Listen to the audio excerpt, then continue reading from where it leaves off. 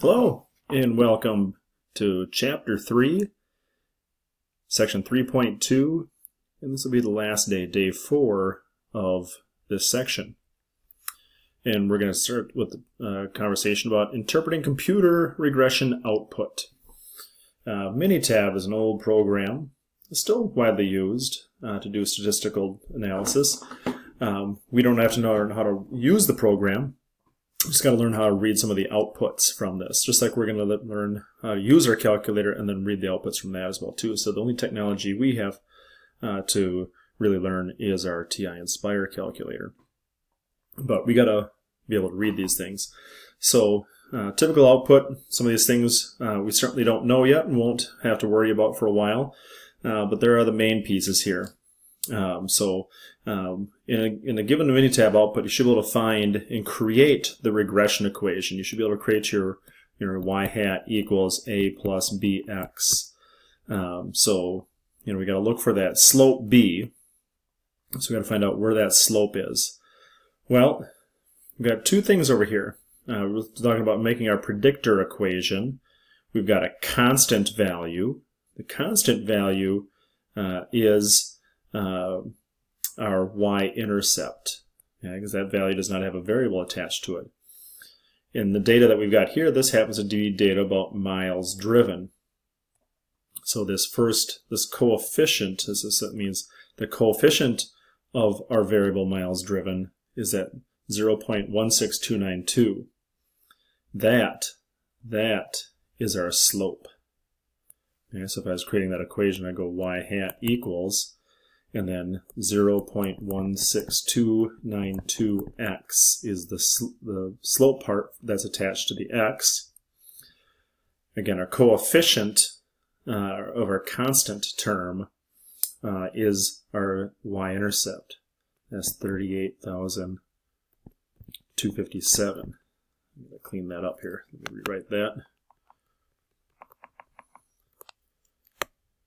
So that a value, that y-intercept for that matter, is 38,257 plus our slope of 0.16292x. And that's how we can create the equation from those values there. Should also be able to find the S, the standard deviation of the residuals. That is right here. So there was the average distance each point is from the regression line is that many units, or that's typically how far each point is away. And again, now here's our r squared value right here where it says r is squared. So about 66.4% of the data is accounted by the regression line or follows the regression line. The other stuff we don't need to worry about right now. These are the main pieces. Yeah. So there's some other similar packages out there that we might come across as we see some of the different outputs. So we just got to be able to find those pieces and just understand what we're going to be looking for. So some of those same pieces are found in other. There's a program called Jump. We won't see a lot of this one here. But again, looking for that r squared value, we look for that mean square error. So that mean square error, it's that average, so that's kind of a keyword there, average distance from the mean. And if you remember that formula, we were squaring the residuals and then eventually square rooting that after running it through the formula. So that's where that standard deviation of the residuals are. That's where that's our S value. And then again, this one's very similar. So looking at intercept. So intercept, that'd be the value there. And there's the variable that we're dealing with. So miles driven is the b value, the slope that we'd have for that problem. Yeah, and again, don't worry about some of this other stuff. Don't have to roll and talk about it for a while. So obviously using technology is the most convenient way to do the least squares regression line.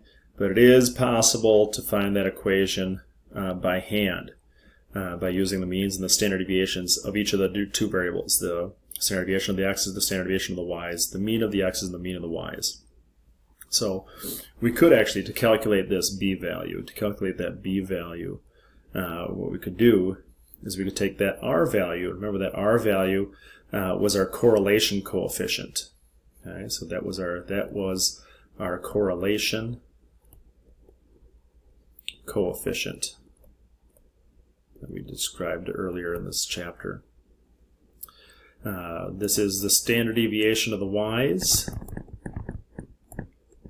of the y values. So in your calculator, we would just do a one variable statistics on just the y column. And then here you would do just a one variable statistics just on the x column to be able to find the standard deviation of those. And then you'd have the b value. Now you have to do this first. Because that b value is this value right down here used to find the y-intercept. So to find that y-intercept a, you take the mean of the y's minus this b times the mean of the x's. And that would give you the a value. So there are some problems that we have to do using this by hand. And these formulas are on the formula sheet for the AP exam that you'll be able to use for tests. You don't need to memorize these. Just got to know how to use them and put the numbers in the right spots. Okay. Now let's talk a little bit about correlation and regression wisdom. Okay. They're very, very powerful tools for describing a relationship between two variables. And when you use these tools, be aware of their limitations. The first limitation is the distinction between explanatory, or in other words the x values, and the response variables, which are the y values, is important in regression. It does make a difference in the equation that we will write. That you have here the explanatory variable is miles driven, but over here it is the response variable, and vice versa. So you can see it has a change in number one, our prediction equation. See that they are different. Even the standard deviation of the residuals is different as well. Now, the r squared value, or coefficient of determination, doesn't change because it doesn't change the position of the dots away from the line. So that itself would stay the same. But be careful. Be careful. Make sure you got the right explanatory variable on the x value, not mixing them up. A second little caution to be aware of.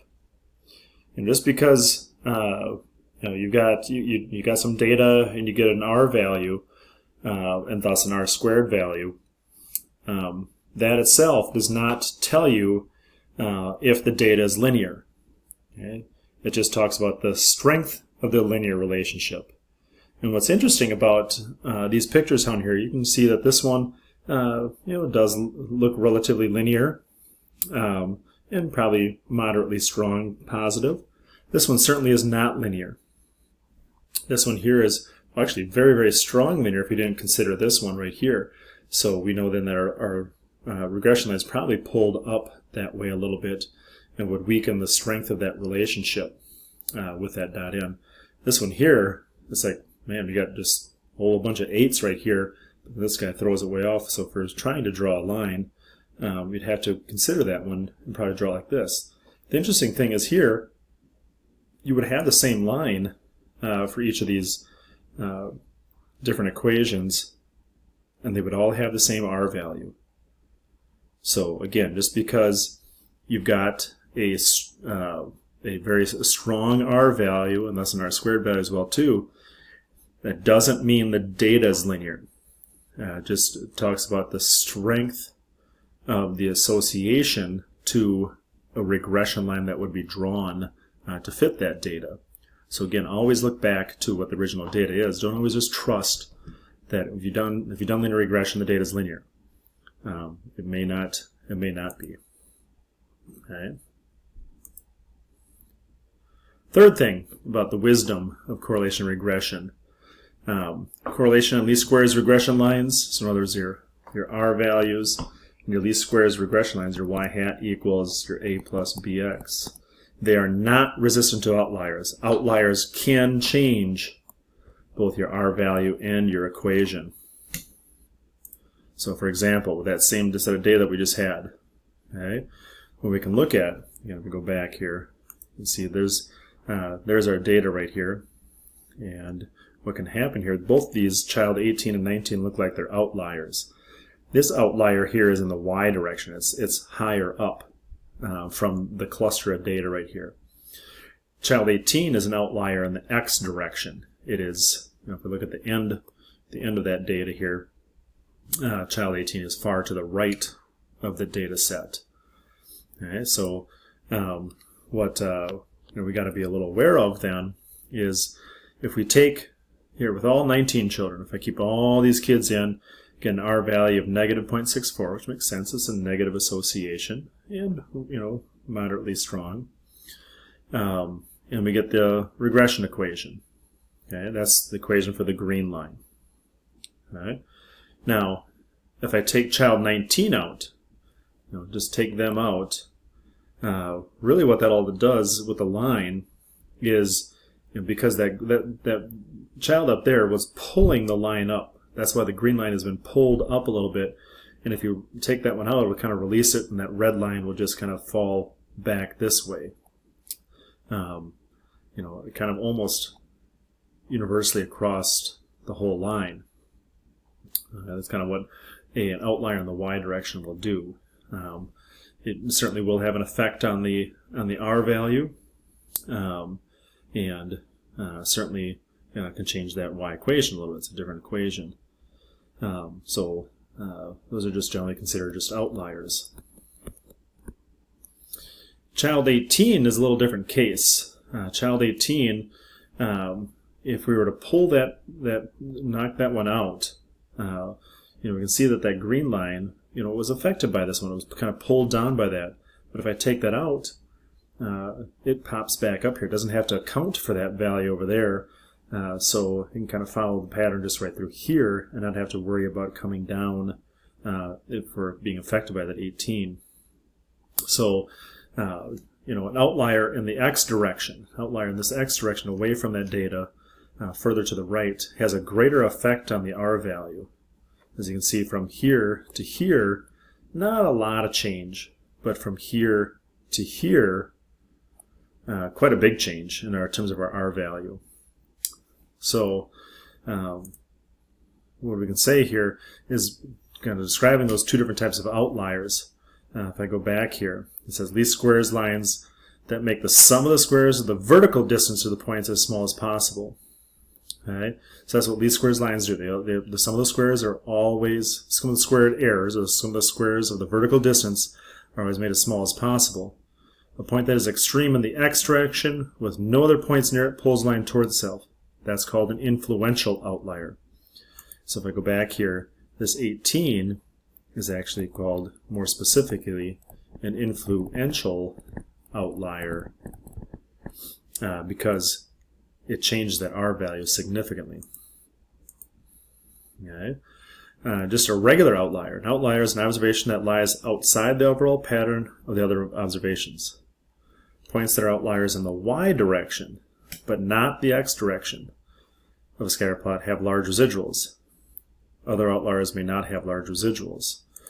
So if I look back here, certainly this has got a large residual. That vertical distance from that line is quite large. So it is an outlier compared to some of these other ones. But influential, again, is if removing it would markedly change the result of the calculation. In other words, markedly change, I always like to say that r value. So again, points in the outliers in the x direction are often influential outliers. Okay. Here's wrapping it up. We got a few seconds left on the timer here, so those are the things that we should have covered. You should also be able to now do the assignment, the last one here, on 3.2 day 4. All right.